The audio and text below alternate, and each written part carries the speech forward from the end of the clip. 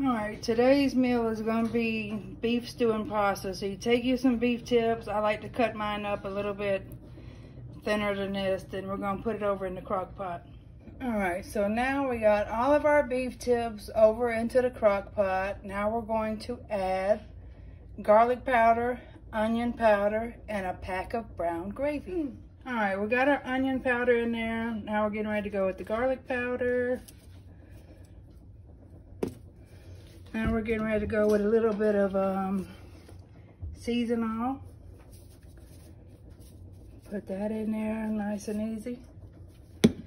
Now I'm getting ready to add 1 pack of this brown gravy. Alrighty. In goes our brown gravy. There we go. Now we're gonna take 1 glass of water. There we go. And move some of this stuff out my way. I've got it on high for 4 hours. There you go. So we're gonna mix that in good and let it cook for 4 hours. And then after that, we'll go ahead on and make some pasta to throw in there with it. Alrighty, it's smelling so good, so good. And see how we got that broth for when our noodles get done, but not gonna cook the noodles just yet. We still got 1 hour and 55 minutes to cook the meat.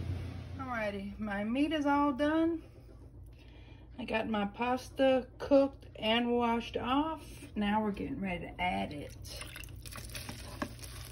Let me stir that in.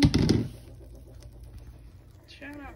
Before I got cut off, shout out to Coupon Panda for showing me this meal. Let's get it all mixed in. I'll show y'all what it looks like once I get it all mixed in.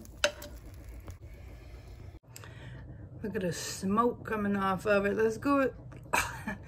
Let's go and do a taste test, shall we?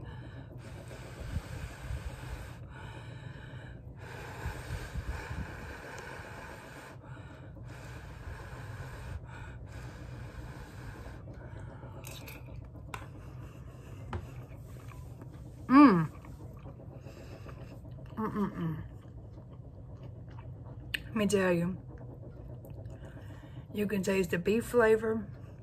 You can taste that gravy powder, even though it's not gravy. And you can most definitely taste the onion powder. I really can't taste the garlic powder, but that's a good twist on it. I got this, copied this recipe from Coupon Panda Turned Teacher. I'll leave a link below to her video. I think this recipe is good for a family.